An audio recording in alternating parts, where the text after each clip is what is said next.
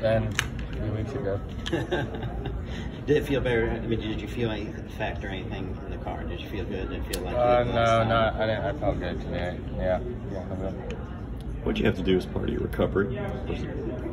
Just try to get my brain back to feeling normal.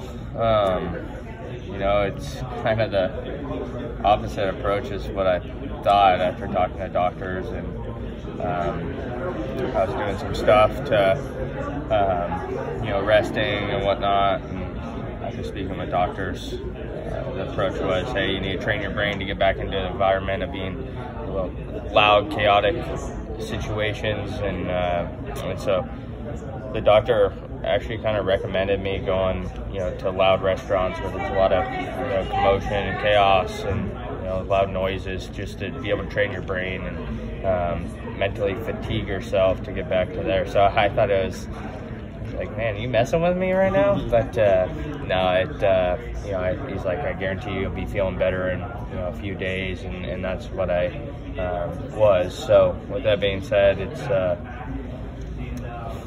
pretty relaxing. It's better than sitting in a room for a week and a half and the lights off and not talking to anyone. So what is that like to train your brain for the chaos in essence? Or that, I mean, to go out in public and to kind of, I guess, wear yourself out in a way. Yeah, pretty much. I mean, the way he explained it made a lot of sense. I probably couldn't explain it as good as he was, but the doctor. But yeah, pretty much just trying to get your brain back to in like feeling like we are in the media center right now with everyone talking and, you know, stuff going on. So definitely when we come home with headaches and not feel very good, and I was doing some hyperbaric chamber stuff where we put you in a, it's funny, you go underwater in this capsule. It's not the submarine, but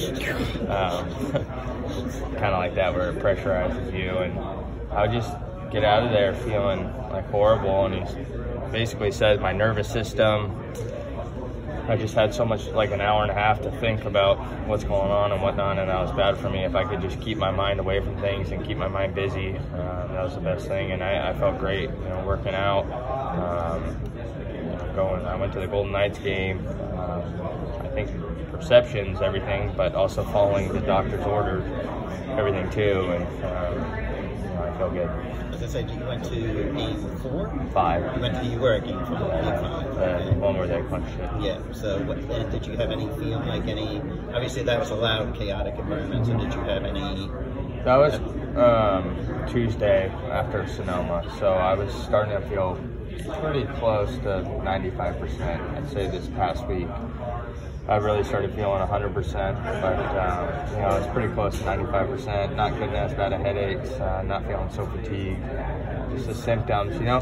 I've taken a lot of hard hits throughout Xfinity cars last year and the Cup Series cars, and never have I had the feeling of symptoms that lasted so long and throughout the week leading up to the next race. Normally it's the next day you're pretty sore, and then Tuesday you're ready to get back to it.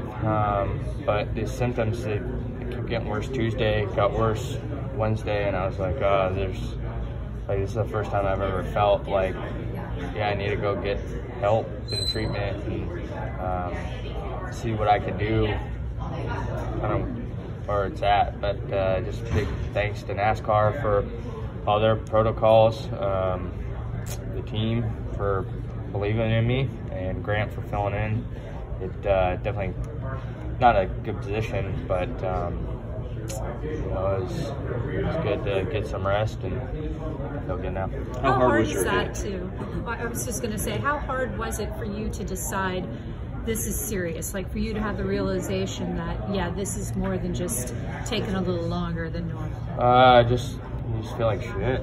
Like, I don't know how else to describe it. Like, I guess a hungover feeling. I don't know how to describe it.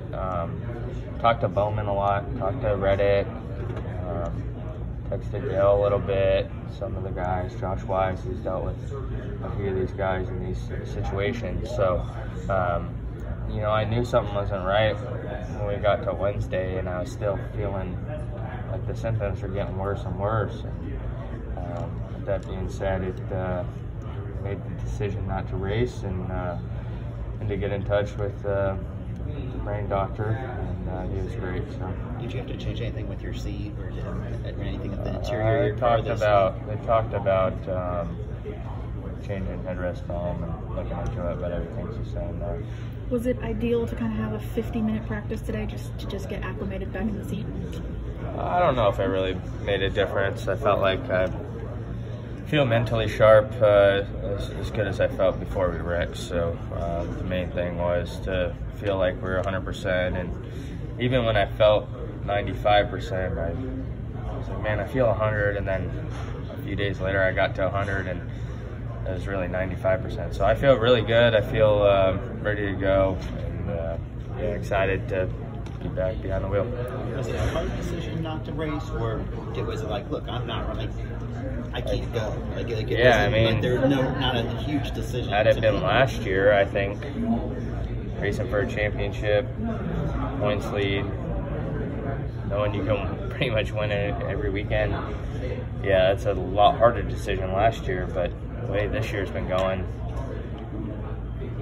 there wasn't a whole lot to lose, you know? Yeah, it wasn't too hard of a decision.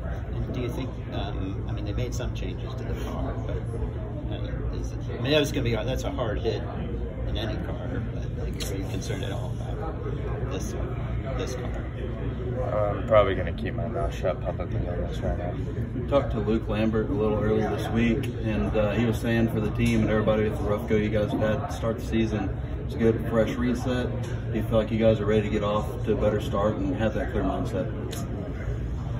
Yeah, I mean, I try my best behind the wheel every time I'm out on the racetrack, and just drive the thing as hard as I can. And we're going to be 30th in practice, we're going to be 30th in practice, or if we're going to be first in practice, it'll be first. But I'm going to drive the car as hard as I can and be as prepared as possible when I get behind the wheel. Now, you've grown up in Las Vegas, a place that's known for big events. What does Chicago street course have to do to kind of make it a huge event?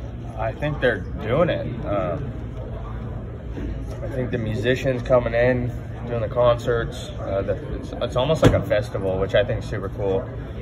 The reason why I like Talladega so much is because it's a party with a race going on in the middle, and I think the Chicago street race is going to have that vibe as well. It's going to be really cool to walk out of the hotel and walk to the racetrack. You don't really ever walk to the racetrack, so that'd be cool. Maybe ride a scooter to the racetrack or something. So, you know, big hats off to everybody involved at the Chicago street race. And they're putting in a lot of hard work, so super excited for it. I did some laps on the simulator. It's actually essentially 2 squares with a little half circle, but it was really fun. I really enjoyed it, so I know it'll be a good time in our Wendy's Baconator car out there, and Wendy's is actually doing a lot of activation, so we're going early. They wrapped a train with full of bacon, and they're trying to promote with myself the Baconator, so it's going to be a lot of fun. When you get an opportunity to get away from the track, and I know you're a golfer, and you know, to go as fast as you guys go on the racetrack, you really have to slow down. It's a completely different vibe. What is it about golf that appeals to you?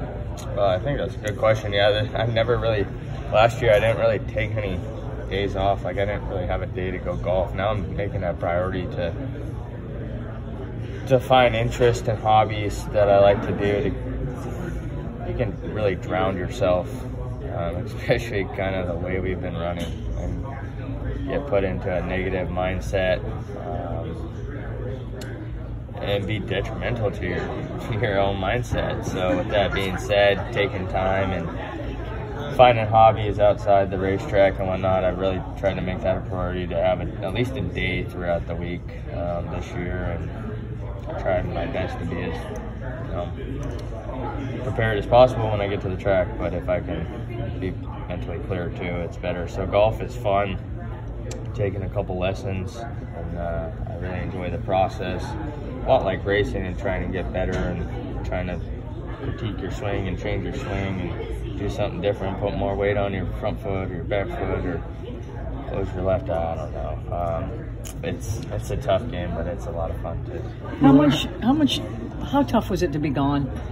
You know, with the concussion symptoms. This is Harrison Burton, driver the number 21. Make sure to hit that subscribe button. Also, check out one of these two videos beside me. Visit frontstretch.com for more racing content.